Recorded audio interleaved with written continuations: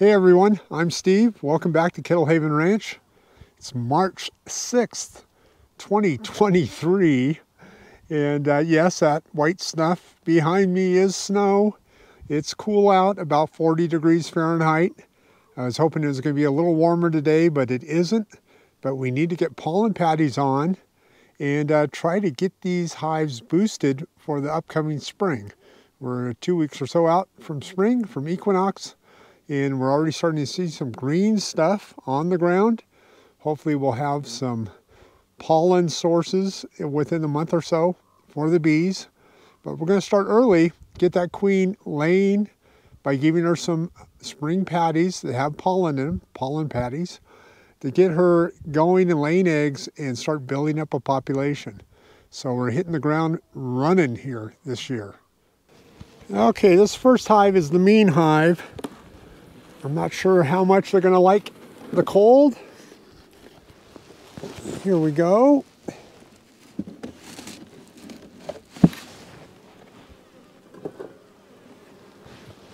Population-wise, you can see they're up here on the sugar, feeding on the sugar that I put in. And we're just going to move some of the sugar over, I think. Let's get them out of here. Come on, girls. Down you go. We still have the spacer on.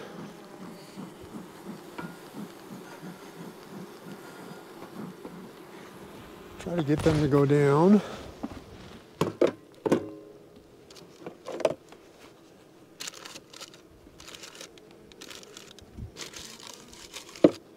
I do have just a simple pollen patty.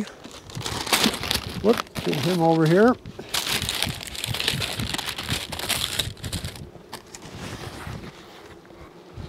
What we're going to do is, I'm going to leave the sugar in for now. Just move it over a little bit. You can see where they've been eating through the sugar.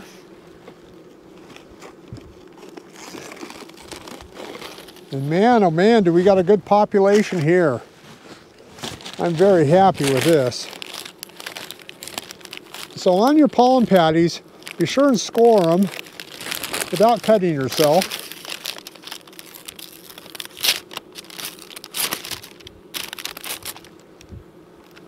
And we're going to take this and move it over here just a little bit. I'm just going to put that down there, just like that.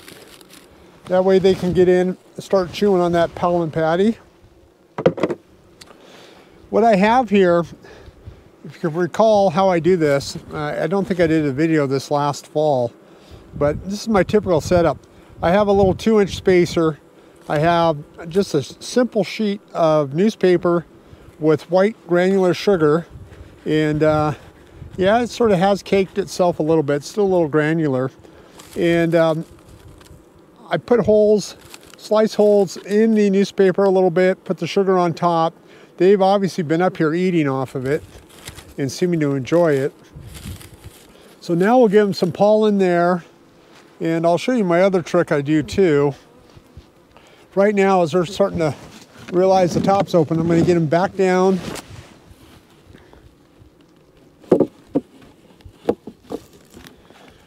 So I have the inner cover on top of the spacer.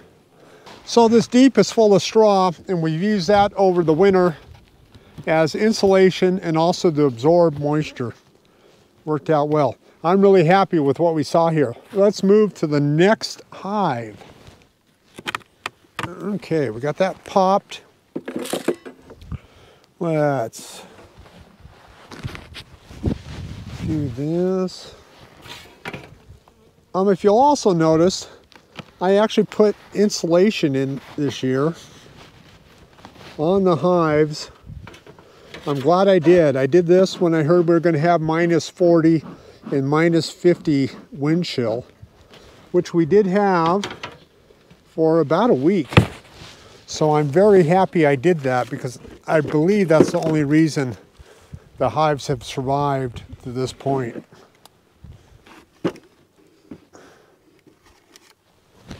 Okay, let's open this guy up.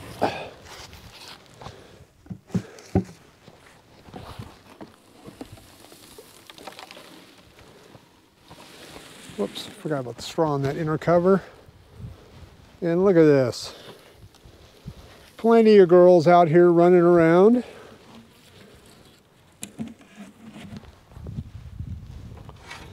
Just about out of sugar. So, comparing hives, the previous hive we had sugar, still a lot left over, indicating they had a lot of honey.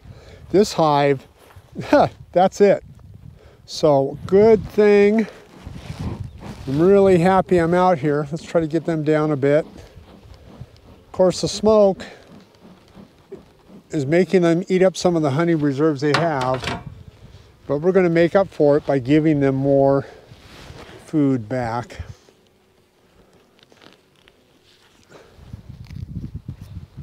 Population-wise, it looks awesome.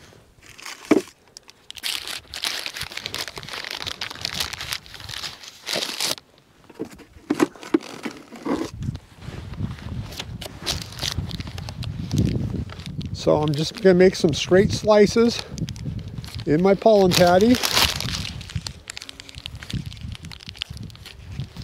so they can get into it. And it looks like that they're all over on this side. I'm going to set that right there. We'll be cleaning up the hives later in the year when it's warmer out. We'll get these girls back on.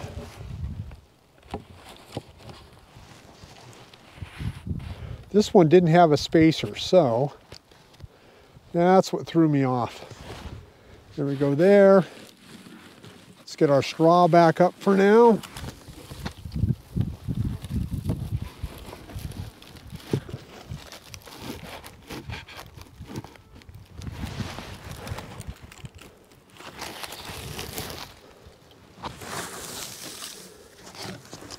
And then the top cover.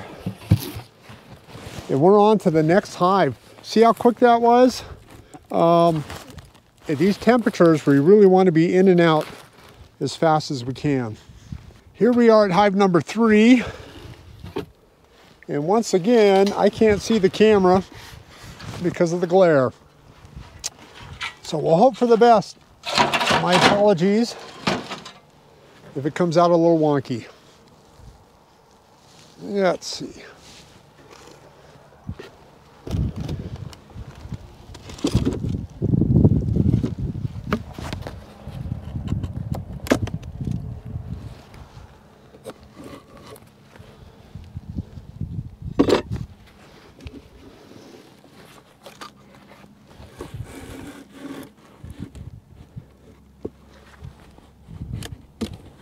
Let's open this up.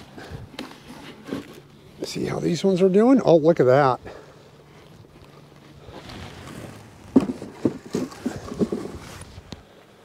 And the same thing.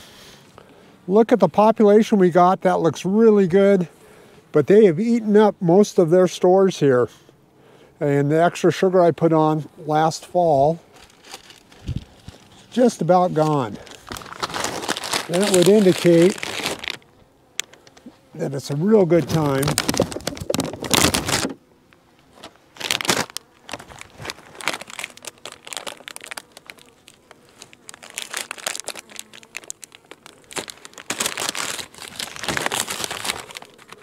and if I would have known that they were this far into their sugar, I definitely would have taken, well, they're waking up here. Let's get them back to sleep.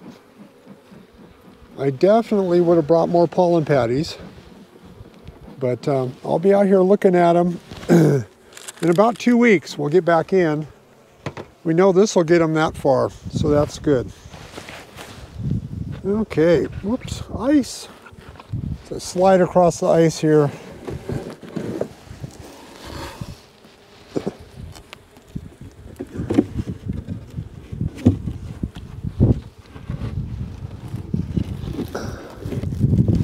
Another creator on YouTube, Rodney Middleton, we'll give a shout out to him. Hey Rodney. He's worried about getting sunburnt right now over where he's at with his bees. They just got their first swarm the other day, which is sort of neat. But I don't think he has to worry about sliding on ice right now. Let's get these girls closed up. They're even into the straw. I didn't realize this. But they're all the way up, woo, in the insulative box, that deep that I have up above in inner cover. That's very interesting. So good for them. They look really healthy and there's a lot there. Let's move on to the final one I had out, hive number 4. Alrighty, here we are, hive number 4. Break into it.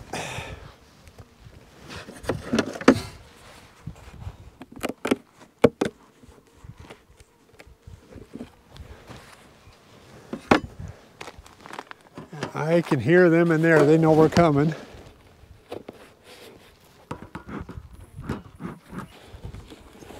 So here's hive number 4. It does not have a spacer. I wonder why I didn't do that. Well, as you can see, we got lots of bees in there. Another healthy hive. They've gone through a lot of their stores here, their winter, or I should say fall feeding that's lasted this long.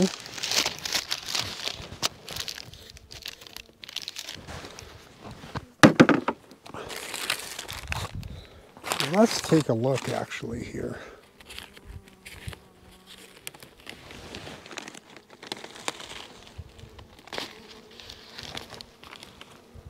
Yeah, they got this one really locked up.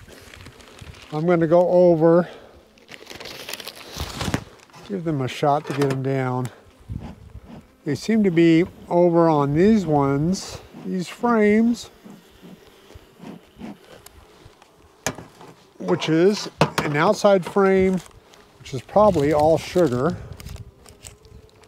and honey. They will take the sugar down and store it, but I think we're going to call that good here.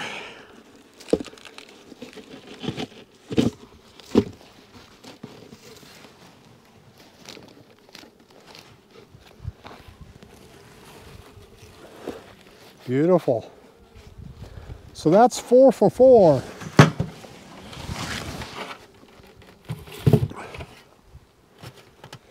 Okay, I want to show you something else I did a couple weeks ago.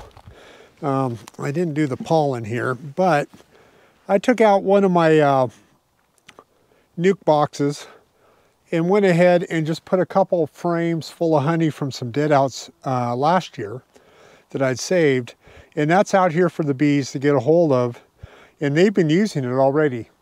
Now, I'm not worried about doing it this time of year. I haven't seen any hornets yet or yellow jackets. Once I start seeing the yellow jackets, I'll take this away because it'll just be a magnet for them. We also have a lot of ultra bee. As you guys seen in other videos, I like to get the pollen substitute out to the bees early to get that queen laying. So I've already done that. It's out here and ready for the bees to come and get it. I've seen a few landed on already. With 40-degree temperatures, they're already really amped up to get moving on springtime. Hey, do me a favor, hit the like button if you like our content. Check out our apiary playlist if you haven't already. And look at some of the other stuff on our channel. Subscribe if you like it. Sure appreciate it. And we'll be back out here in probably 2 weeks, weather permitting, and check in, see how they're doing, see what's left of the patties. Everyone, take care. Stay safe.